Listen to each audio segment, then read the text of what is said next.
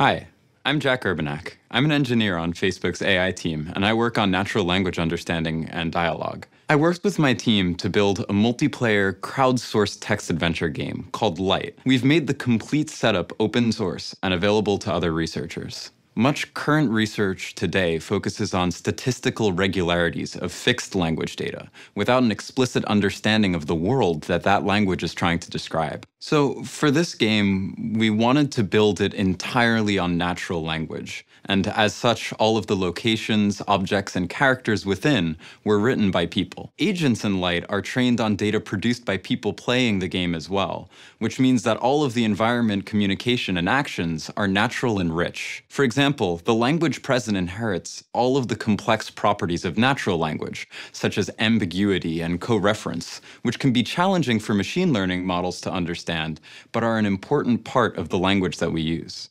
I'll talk a little bit about how we made the AI-controlled agents work.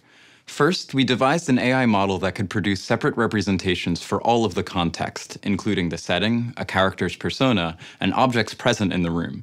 And then we create a context embedding to score the most promising text candidates. We used our PyTorch machine learning framework in Parlay to build this model. Then, we used the bidirectional encoder representations from transformers, otherwise known as BERT model, that's able to access context from both past and future directions to build two systems, a biranker model, which is fast and practical, and a cross-ranker, which is a slower model that allows more cross-correlation between the context we've calculated and the response. And lastly, we used another set of AI models to encode the context and dialogue into features that let us generate game actions. Combining these models, we have characters in the game that can communicate with players and take relevant game actions. Before Light, we didn't have a platform for studying language and actions jointly in a rich game world.